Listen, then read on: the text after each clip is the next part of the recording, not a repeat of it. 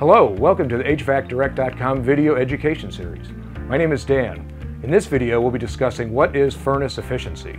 So when purchasing a new furnace or heating system, you should include furnace efficiency ratings as part of your decision process.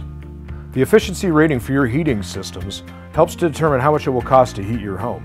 A high rating means that a greater amount of heat is provided for the amount of energy used.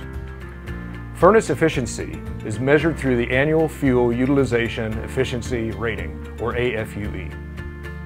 This tells you how much heat the furnace will produce compared to the amount of energy required to produce the heat.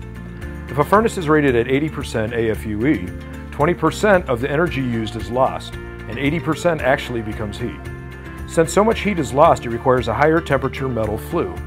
Any furnace 92% or above the flue gases condense and will require a PVC plastic flue. You cannot hook these new condensing flues into existing chimneys or the water will definitely leak into your house. Most installations just take the high efficiency flue and discharge it out the side of the house. So when considering a new furnace or heating system, remember to look for the efficiency rating on each unit.